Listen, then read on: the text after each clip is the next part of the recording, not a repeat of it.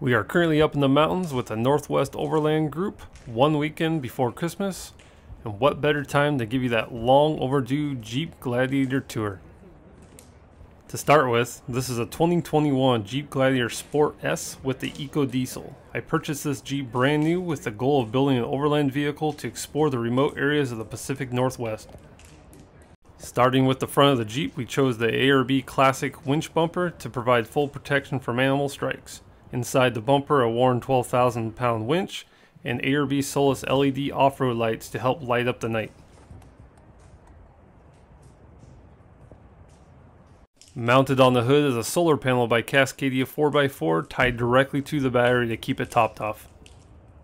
To handle the additional weight, we went with the AAV 3-inch dual sport suspension with high capacity diesel springs and Bilstein 5100s. For the past 25,000 miles, we've been running 37-inch Nitto Recon grapplers mounted to Method 701 wheels. The brakes have also been upgraded by PowerBrake out of South Africa. To protect the side of the Jeep, we've installed the ARB rock sliders. This also gives us a small step for accessing things on the roof rack.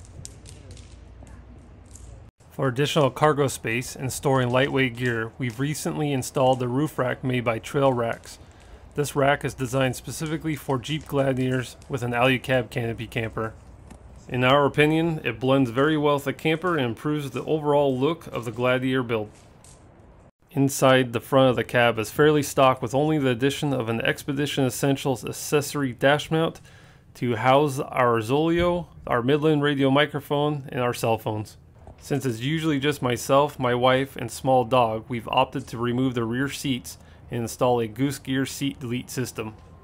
Above the seat deletes, we installed a Blue Ridge Overland attic to store jackets, hats, and other lightweight gear.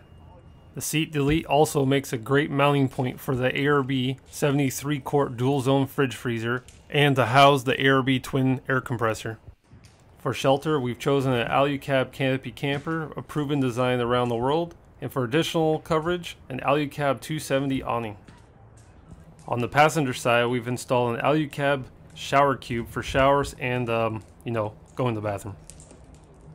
On the roof of the camper, we have dual 105-watt Sunflar flexible solar panels that keep the battery topped off while in one place for multiple days.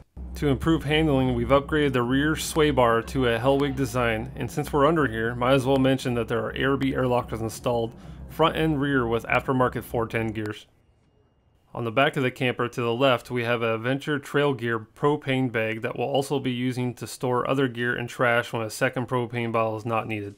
On the camper door, we have a paper towel holder by Expedition Essentials, Molly panels by GP Factor, and a drop-down table for meal prep from Front Runner Outfitters. Inside the camper, we've built custom wood storage benches to house all of our camping gear. Everything has a home. We've also decided to build a small tabletop for making coffee and meals when, it's just cold and wet outside.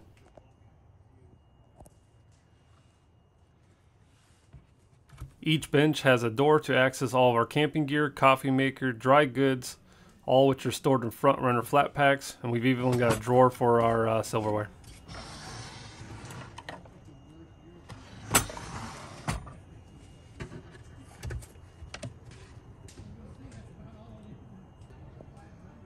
Here we have a 12-volt push style switch that pressurizes the water spigot outside the camper for washing dishes and so on. And since we're out here, we'll also show you our 12-volt plug-in, aka our shore power.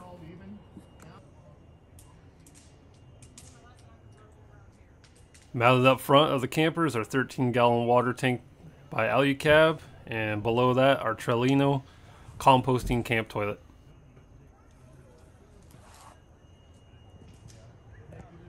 For running electronics like our hot water kettle, we have a 1000-watt inverter that's mounted in front of the battery. To heat the camper, we have an awesome Dickinson Marine fireplace and a custom heat register with a 12-volt fan to help circulate the air. We have several of these Alu-Cab Velcro storage pouches throughout the camper. Still trying to fill them all up. And flip the hatch down and we'll show you the heat register from above. Helps circulate the air when you have both platforms down. To manage the camper's power system, we have the REDARC BC-DC and a cheap monitoring system. All the systems are switched using the Switch Pro panel, and everything runs off a 200 amp hour lithium battery. Completely isolated from the Jeep battery. And as you can see, lots of storage pouches throughout the camper. Having carpet throughout the camper gives you the option to organize the pouches wherever you want and attach patches to remember where you've been. Up on the bed itself, we've upgraded the mattress to an X-Ped inflatable, and depending on the season, we use a combination of down blankets, double sleeping bags, wool blankets, and so on. More storage bags above the bed. We keep cables here, fresh socks, and so on.